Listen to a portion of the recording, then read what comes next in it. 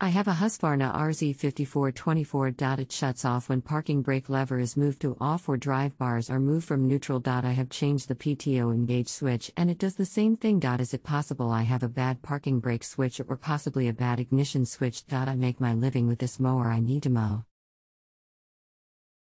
Hi, my name is XXXXX I am here to help you. It sounds like you have a bad seat switch. You can try unplugging it and see if it fixes it, and if not, try crossing the plug with a wire. If either of these things fixes your problem, you need a new seat switch. Let me know what you find. Thanks.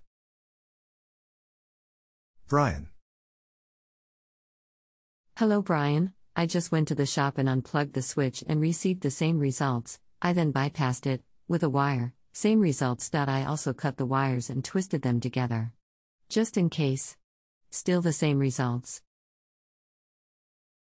When I take the parking brake off, the engine shuts down. When levers are moved from neutral, the engine shuts down, and when I try to engage the blade, engine shuts down. I'm blown away by this.